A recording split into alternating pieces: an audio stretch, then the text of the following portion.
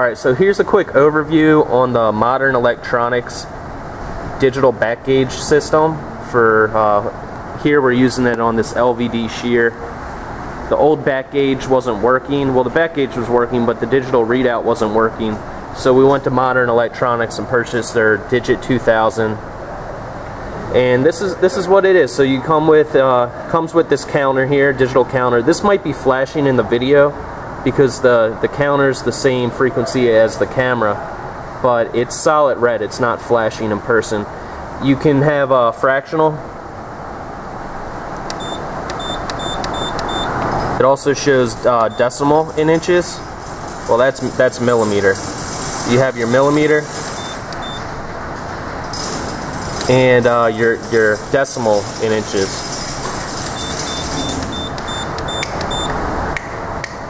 So this is the counter that comes with it.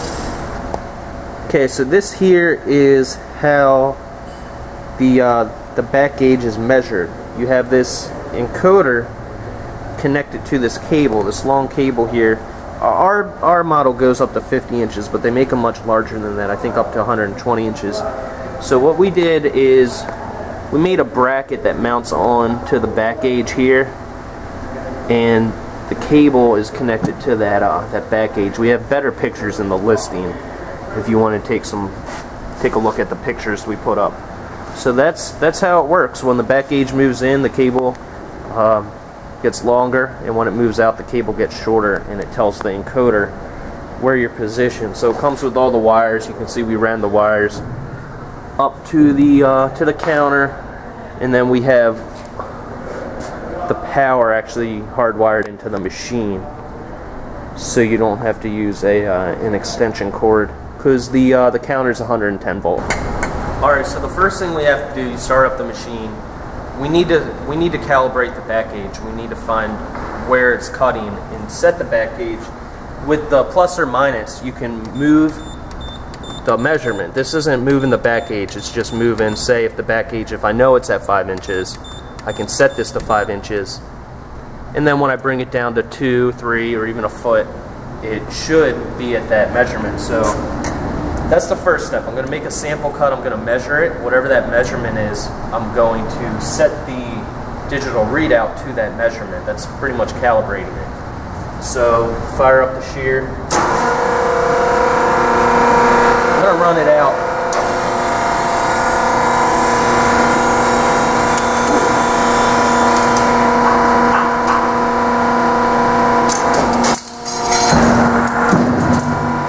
Grab that piece and measure it. Alright, so this is the piece that we just cut.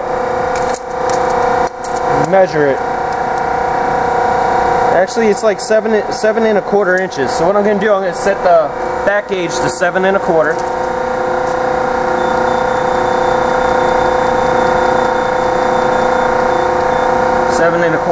Okay, so now say I want to cut a 12-inch piece. Should be set, so all I have to do is run the back gauge out to 12 inches and it'll cut a 12-inch piece.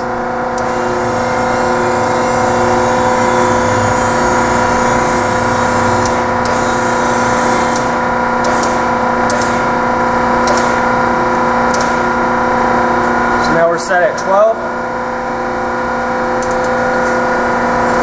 Here, go push this down. I'm going to cut it on this side here.